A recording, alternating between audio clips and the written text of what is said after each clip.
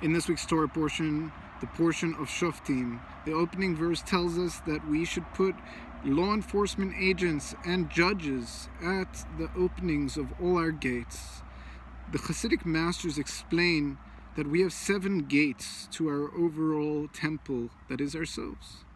There are the 2 eyes, the 2 nostrils, the 2 ears, and the mouth. And they advise us that we should, like the Torah says, put guards up at all of these. To not look at things that we shouldn't look at, to not hear things that we shouldn't hear, to not smell things we shouldn't smell, not to eat things that are bad for us or say things that are bad for the community at large. This is so important, for our sages tell us, the Hasidic masters tell us, that you are where your thoughts are, and your thoughts are greatly influenced by everything you allow into your system. Therefore, in order to make yourself a temple as opposed to a junkyard, make sure to sanctify yourselves in all your gates.